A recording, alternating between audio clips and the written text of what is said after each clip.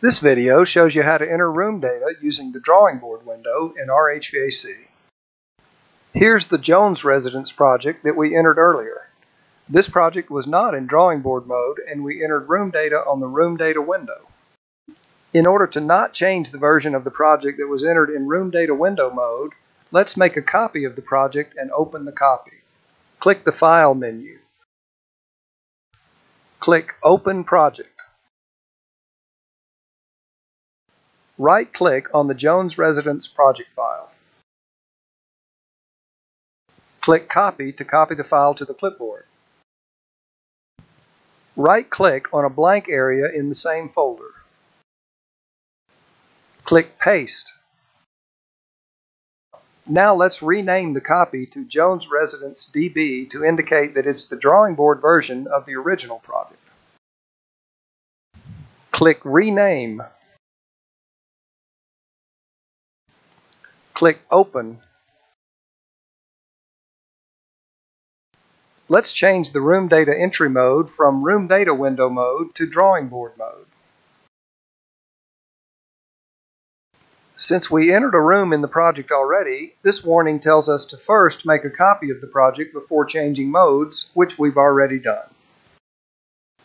Change to drawing board mode. Click OK. Once again, the program warns us about changing modes since there is already a room in the project. Click Yes. RHVAC has the ability to draw your rooms that were entered in room data window mode on the drawing. The conversion process draws rectangular rooms arranged in rows and creates the first room in the upper left corner of the drawing. Of course, there is still always some adjustment needed after the rooms are created. Let's skip that feature for now and draw our own rooms. Click No. Click the Drawing Board button. The top option of saving the drawing data inside the current project file is fine, so click Continue. For this example, select the template that is 8th scale, 1/8 inch equals 1 foot. The page size is 8.5 by 11 inches, and the orientation is landscape. We could always change all of these characteristics of the drawing later if we want to. Drag a Room/Walls object onto the drawing. This object is a simple rectangular room with all external walls, but there are several other room shapes from which to choose near the bottom of the catalog. We are zoomed out a little too far, so let's use the mouse wheel to zoom in a little. When we roll the mouse wheel toward the screen, the drawing zooms in, and specifically zooms in to the point where your mouse pointer is located. In order to pan the drawing, we can press down on the mouse wheel and use it like a button. The mouse pointer turns into a hand icon while the mouse wheel is pressed down.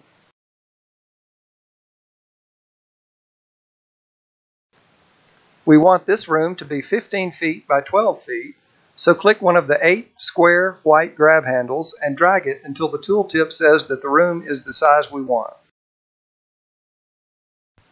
The tooltip says that the room is at the size we want, so we can release the mouse button.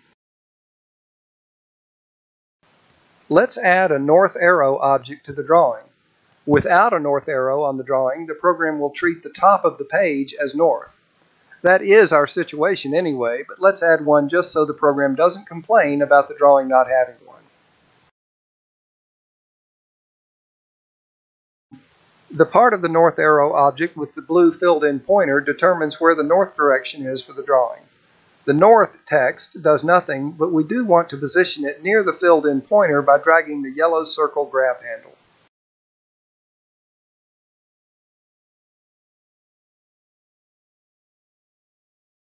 Some objects, like the room object, have tabs underneath Special that divide the properties up into categories. Select the floor category. The floor material intrinsic property specifies the floor to use for the whole room or most of it. The floor object in the catalog is only needed when there is more than one floor material in a room, or when there is only one floor and its area is less than that of the room. The floor material intrinsic property is blank because the Add Default Floor to New Rooms button is in the up position, not pressed down. Let's assign the floor material to one of the default floors. Right-click on the room object. Move your mouse over the Select from Default Floors menu item. These are the default floors that have been entered on the default room data window. You can enter up to 40 defaults for each material type. Select the first default floor. We can see that the roof material intrinsic property is blank too. That's because the Add Default Roof to New Rooms button is not pressed down. Let's assign one of the default roofs to the room. Right-click on the room object. Move your mouse over the Select from Default Roofs item. Select the 16C-19 material from the list. Each wall has been assigned the first default wall material. Let's change it to our second default wall material.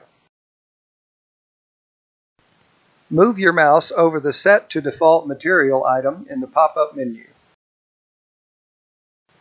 Select the second of our default wall materials. Let's add a window object to the south-facing wall.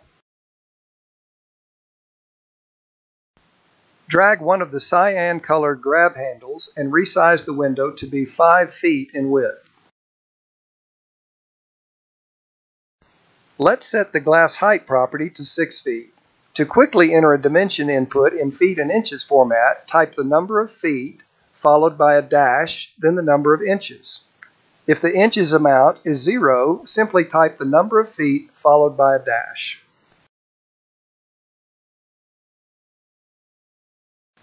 This window's material has been set to our first default window material. Let's set this window's material to be the second of our default glass materials. Right-click the window. Move your mouse over the Set to Default Material item in the menu. Select the second of our 2 default glass materials. Now let's set the overhang projection and overhang offset properties for the window. When we click an item from this list, both properties will be set. Let's add another window, this time to the west-facing wall.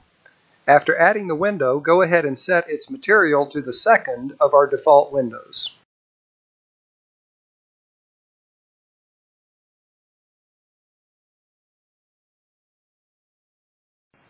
Add a door to the south-facing wall. For windows and doors, you can drag the round yellow grab handle to move the object along its parent wall. You may not move a window or door to another wall, though.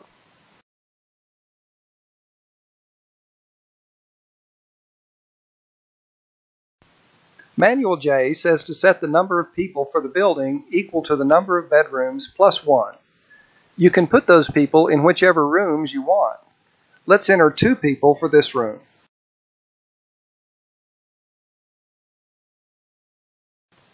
Select the stereo item from the list.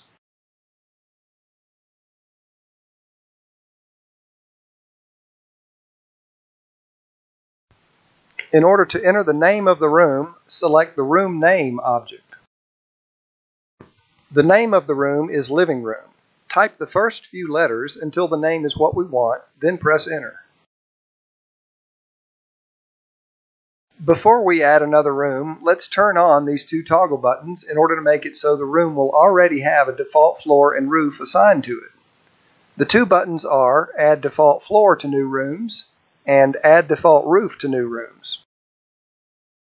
You can see that the 2 buttons are now in the press down position, which means that the next new room will have both a floor and a roof already assigned. Drag another room onto the drawing.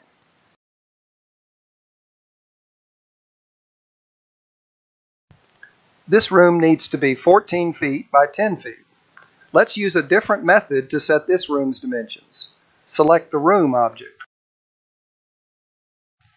In the Object Properties window, select the Standard tab. Now enter a width of 14 feet and a height of 10 feet. The height you enter here is the vertical length of the object on the drawing. It's not the same as the room height property that you can enter on the Special tab. Remember that for feet and inches dimensions, we first need to type the feet followed by a dash. Then, if the number of inches is greater than 0, enter the inches value.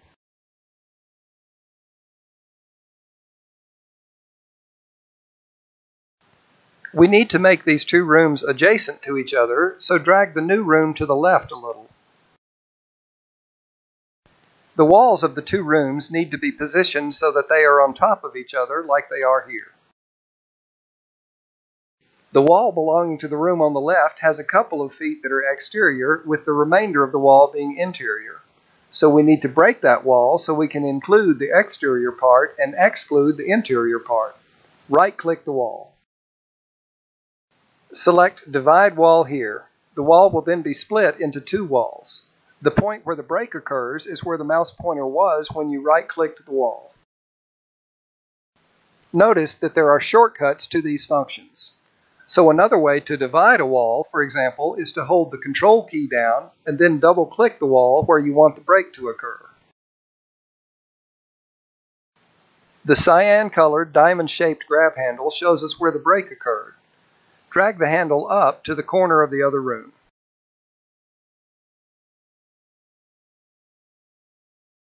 These interior walls need to have their Include Wall property set to false. Double-click the wall to make it not included. By separating the rooms, we can see that the walls belonging to both rooms have been set to not be included. The fill color is gray instead of yellow. Whenever you double-click a wall, both that wall and the one underneath it will toggle their Include Wall property. Add a window to each of the new room's external walls.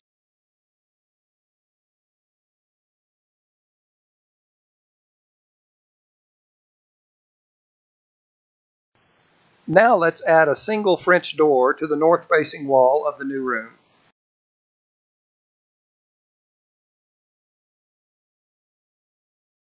The hinge of the door is on the wrong side, so let's use the Swap Hinge Side function from the right-click pop-up menu.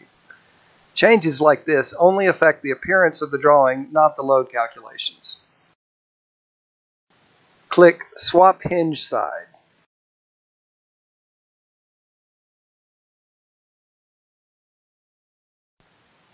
Since this is a French door, we need to set the material property to one of the French door materials. Select the French door category. Select a material from the bottom list. Now we'll type the letter K and the room name Kitchen will be filled in. Press Enter to confirm the name. Thanks for watching.